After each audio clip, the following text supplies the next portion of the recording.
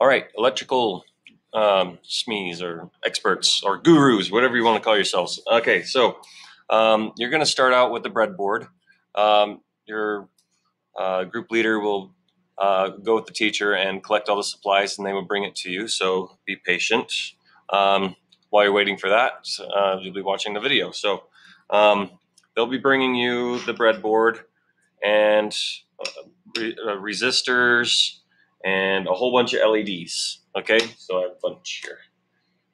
All right, so a bunch of LEDs and resistors. That's all you're going to need at first. Eventually, they're going to get you the rest of the board with the Arduino on it and stuff. Okay, so just work with the breadboard at first, and then by the time you're done with the breadboard, they should have the rest of the project to you while they're working on other things. Okay. Now let's look at this real quick. I'm going to go through this because you can always come back to this part of the video and look at this.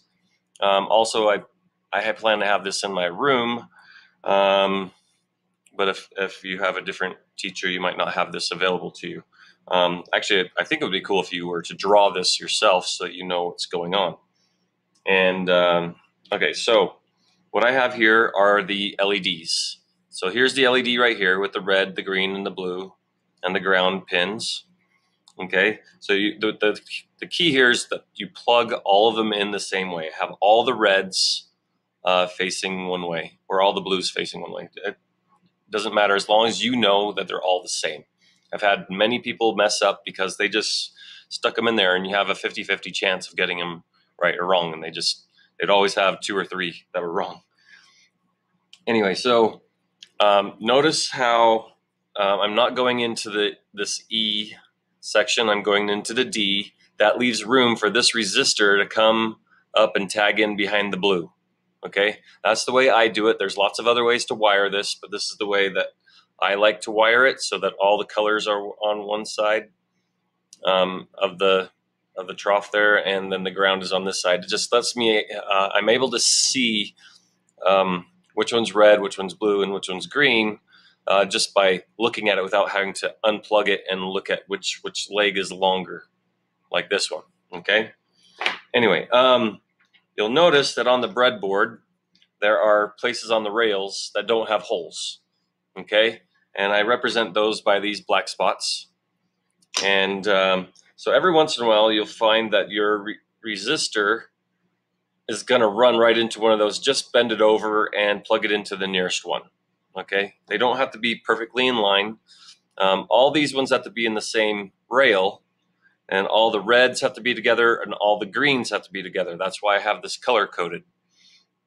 All right, so your key is to just, you have something like, you got this far with the videos before, lessons, all of the 10 lessons, and and we weren't being very particular about how the resistors went in there. So we're going to be a lot more picky now, okay, because we're professional electrical people now.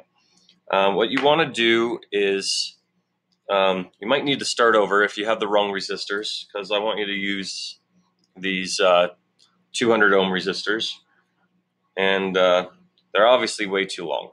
So how do we figure out the exact length to make them?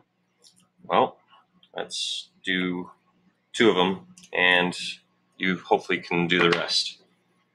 All right, so these ones go from the blue, which is the top one there. Okay, all right, so I'm going from there all the way over there. The resistor it's too long. Okay, so I want to keep it flat. Now, how much goes inside the breadboard? So that's what you got to figure out. So stick it in so it can't go anymore, and bend it over, and figure out what that distance is, and always use that distance. Okay. Anyway, but it's too long, so I'm just going to cut off a little bit, and I'll do it again. I'm going to stick it in there. Come on. And I'm going to bend it over. Oops. Okay, so bend it over, and I'm going to look here. How much more do I need? I need to get to that blue rail, but I don't want to cut it exactly with it. I want it just a little bit longer. Okay, so and I make a mental note. How much do I need to cut off? Well, about that much. And you can use one of these pliers, or you can use one of these pliers. These are strippers, or wire strippers. They have a wire cutter right here, but they're really, really bad. So only use those if absolutely necessary. What's cool about these ones is if you figure out where on them is the perfect amount, you can put it in there and then bend. So it's a nice, perfect, and you can't see that. There you go. Nice, perfect bend. Okay. And you can do the same thing on the other side. A nice, perfect bend. And there you go. You have a nice resistor ready to go. And so I would plug it in there and plug it in on the other side.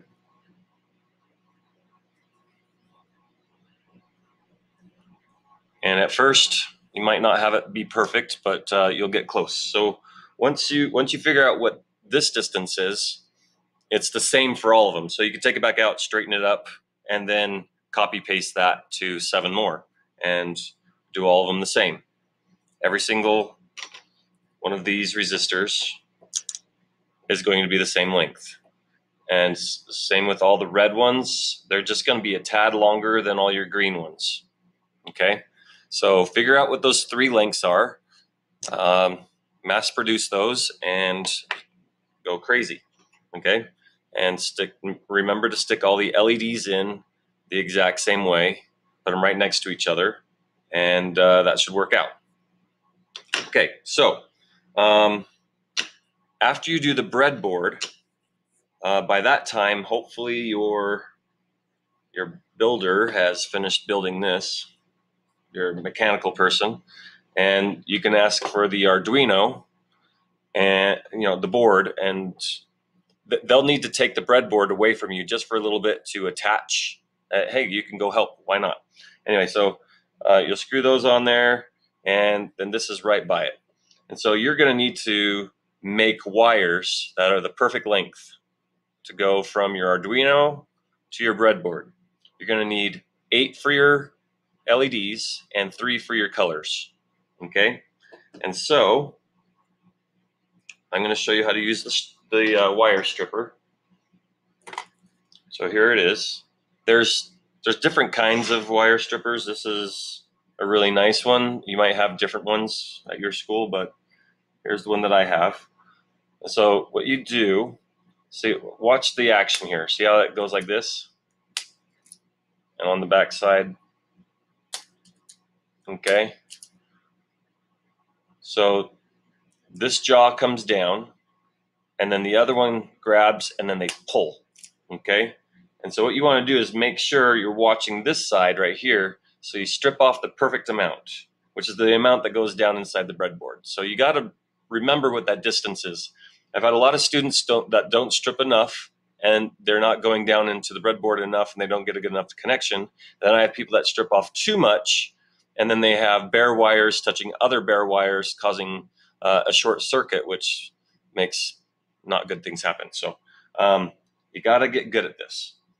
Okay, so you're going to strip it off like that.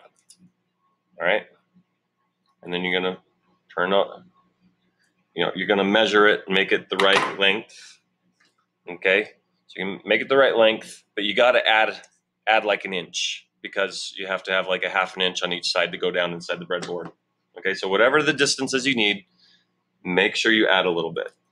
I'll show you one more strip here. I'm going to put it up high so you can see, and boom. If you strip off too much, you can always trim it back a little bit with one of these. Okay, anyhow, sometimes instead of stripping off, it slides the whole sheath down if you're doing a really short wire, so be careful about that. Okay, so that's how you do that one. And you're going to wire 8 like this. The one on the very end, at the very tip, is going to get wired to 0, and you work your way up to 8 at the bottom one. Then you're going to have your 3 colors. I do my, this one's kind of too long. I should have made that shorter, but I was doing this real fast. This one's the blue, not blue, this one's, yeah, that's blue. It's a black wire, but that's blue. This is a green wire. Looks blue on the video, but it's green. And then this is the red. Okay.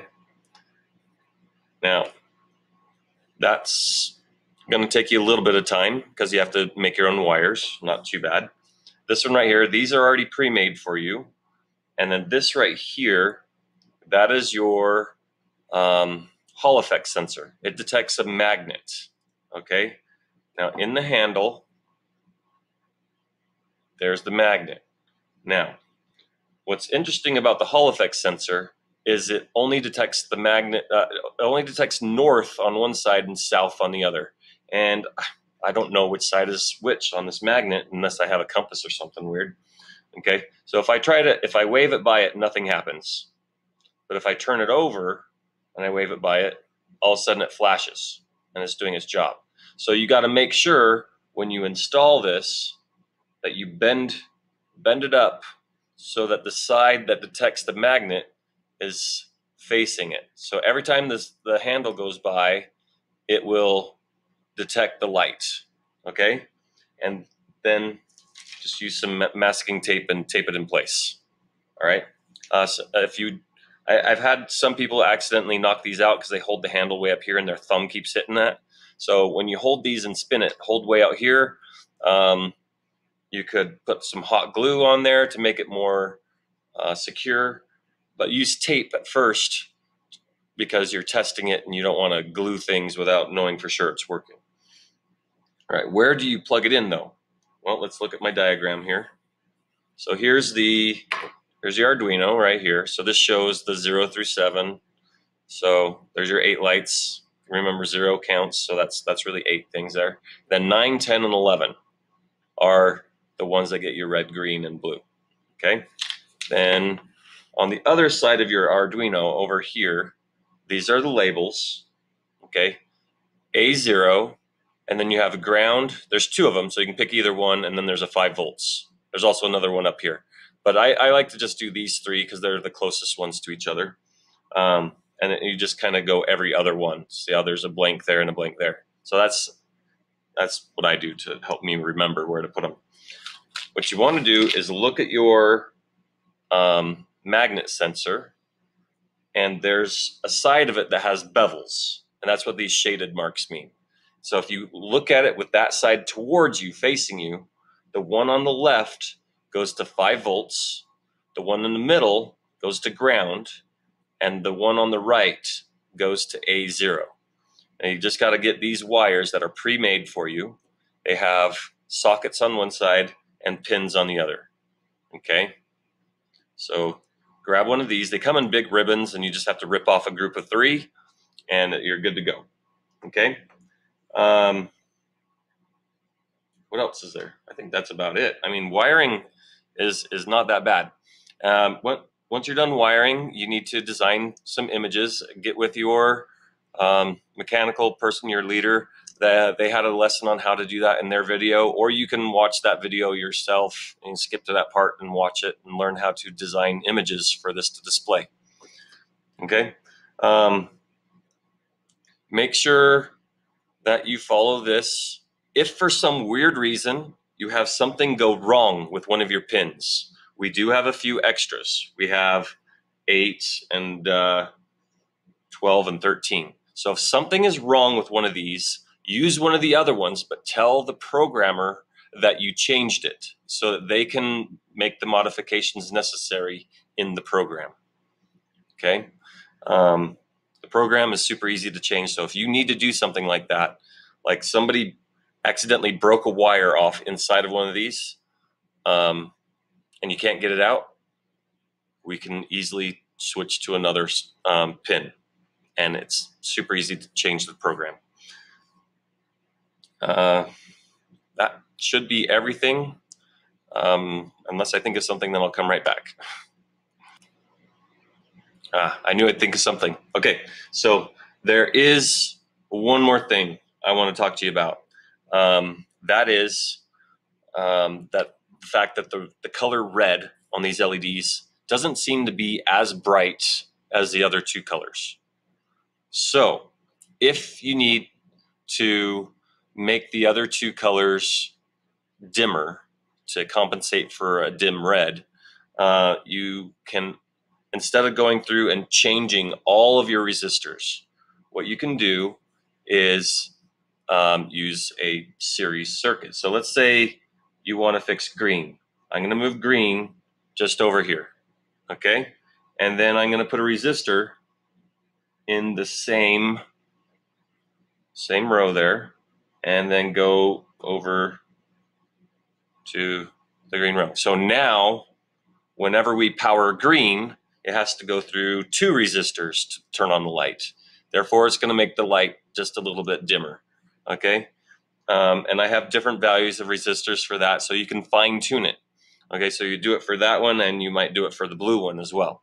But red is usually a dim color, and sometimes we have to just tweak it a little bit to make it so that all three colors are more balanced. All right. Also, if you do run into problems like this, or you have a wire broken off, or you accidentally put in the LED backwards, I need everybody to keep a journal of everything that goes right or wrong, not right, but wrong, everything that goes wrong and how you fixed it and made it right. Give that journal to your group leader because they're putting together some documentation. Also, take pictures, or remind your group leader to take pictures of what you've done each day and describe what you do, so that if you were to want to do it again, you could look at the notes and do it again and avoid the problems. That is all.